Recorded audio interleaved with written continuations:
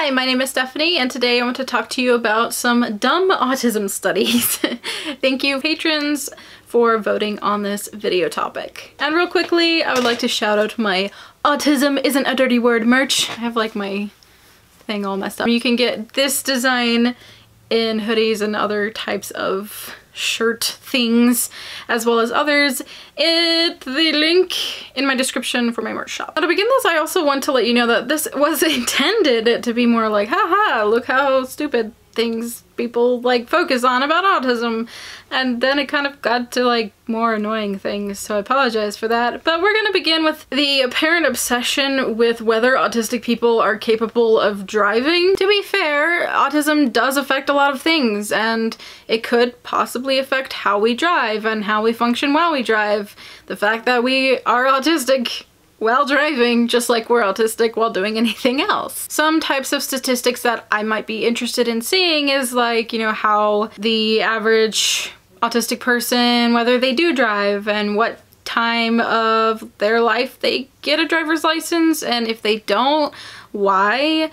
So like for me, I didn't have my driver's license until I was 18, even though I got my learner's permit the very year that I was allowed to. However, it tends to be that most of these studies kind of seem to almost be aiming at a way to like make autistic people more dangerous on the road, statistically or through studies. One study suggests that there were more rare dangerous occurrences in the driving simulation test that they did with autistic people versus non-autistic people. Do note that this was under stressful circumstances. Something this study kind of passively mentions is the fact that the autistic drivers were those who had learner's permits and the non-autistic drivers had driver's licenses. Even though the autistic people were older than the non-autistic people, we still see people who have passed a driving test and probably have experience on the road with a driver's license versus people who only have a learner's permit. The study also points out that there seems to be a slower reaction to steering but not to braking in autistic people. Another study specifically focusing on parent responses and their experiences with their autistic child driving specifically pointed out that the parents reported that their autistic child did not feel that their autism significantly affected their driving and their ability to do so. Somehow the study concludes that this makes autistic people more dangerous on the road because they don't feel that autism significantly affects their ability to drive. One thing that's kind of useful is that multitasking skills aren't really great in autistic people while they're driving. Of course, we kind of already know that multitasking tends to not be a strong point in autistic individuals, so there's that. And interestingly, they didn't find really any significant issue with like motor skills or decision-making skills versus the control groups, which is kind of a neat thing to find out, especially because we might theorize it might be more difficult for an autistic person, but that's not what they found in their study. Now, there was a thing that came up, I think it was like a year or two ago in the UK, where I guess they were wanting autistic people to be identified on their driver's licenses, and I guess there was some sort of implication that autistic people might not be allowed to like have a driver's license until an assessment was made or something like that. And it did cause a huge ruckus, obviously for good reason. And my favorite thing was seeing people respond and saying, if only there was a test that people could take to prove that they were competent and capable of driving, like a driver's test. I just think it's really weird that people are trying to treat autistic people differently in this situation when everyone has to take the same driver's test with the same standards to be able to pass. So why would a person who passed a driver's license test not be capable of driving just because they're autistic? And there was a very recent pilot study done in April of 2020, of which I could only get my hands on an excerpt of, that basically looked at things like anxiety responses while driving. The study basically says that autistic people show more anxiety-like traits or symptoms or whatever while driving than non-autistic people, and it's like, no duh, because anxiety tends to be a hallmark of autism. It's extremely commonly comorbid. No, duh. Like, what? But then I have to ask, if you're trying to use that to make autistic people somehow more dangerous drivers, wouldn't you have to regard anyone with anxiety to be also more dangerous behind the wheel? Now moving on to the next one, we have a study based on proving that autistic people have more masculine facial features.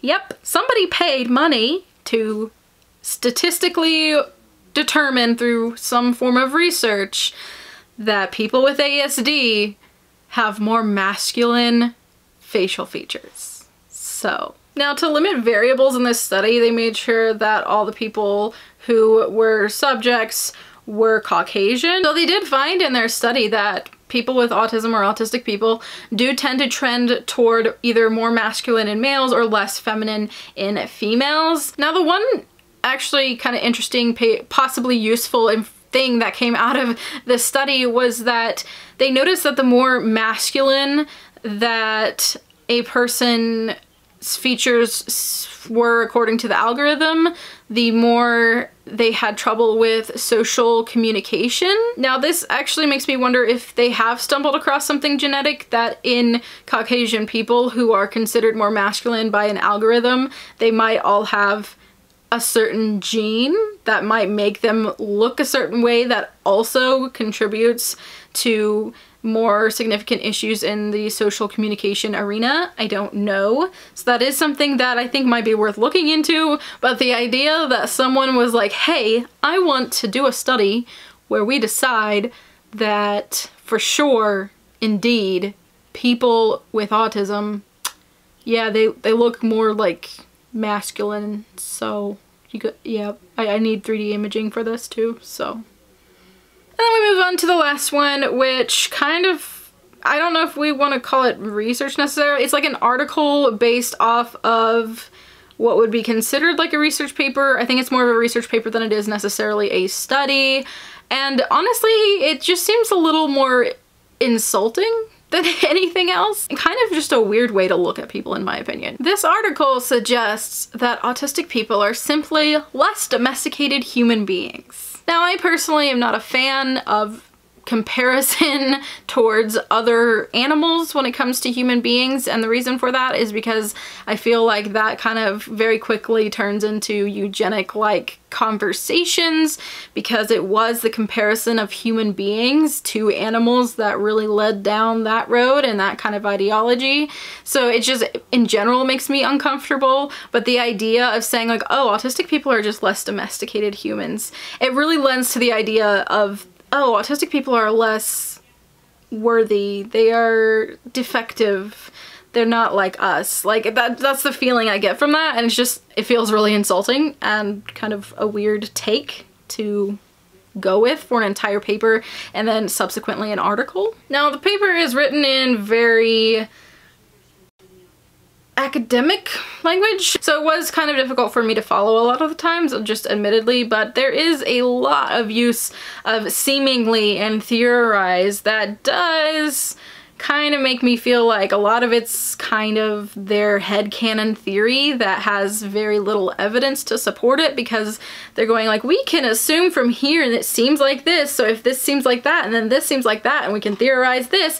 Like when you're on a really long string of theoreticals and seems likes, usually you're running into some sort of issue that you can't kind of prove. If I'm interpreting what they're trying to say correctly, I think what they're trying to say is that autistic people are like part of the evolution of the human race to like the next step or whatever in our evolution.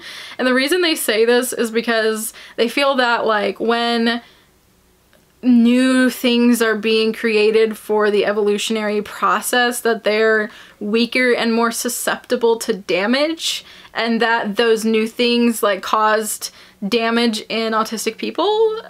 So we're like suffering for the evolution of the human race or something weird like that.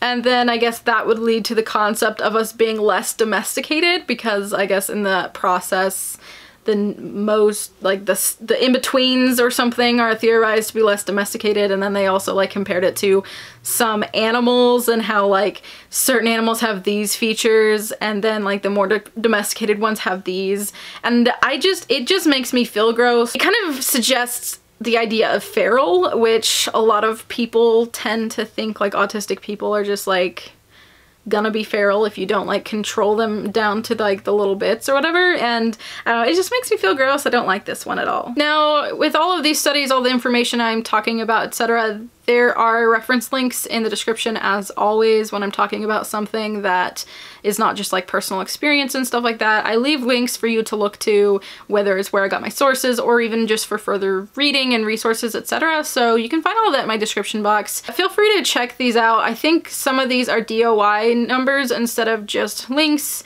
That's because I have access to EBSCOhost right now through my school, and if I were to link you, it wouldn't actually link you to anything because you don't have an account with my school. You can find it through the DOI number if you search that in Google. I'm interested if you think that's what they're saying in those articles and research papers. I believe those ones are direct links. If I'm interpreting things wrong, let me know. I'm interested if you think that it is more of a compliment to be considered less domesticated or whatnot. Just let me know. What are your thoughts on these studies? I thought it'd be kind of fun to just compile some like what kind of moments for us to go over in a video. And also I wanted to shout out Anne Mehmet on Twitter. I'm going to also link her Twitter in the description box. She tends to kind of do commentary on a lot of autism research that comes out and highlights things about certain studies and stuff like that, and often brings things to my attention that I want to look into. So if you enjoy that kind of thing, you'll probably like following her on Twitter. Anyway, thank you so much for watching. If you enjoyed it, go ahead and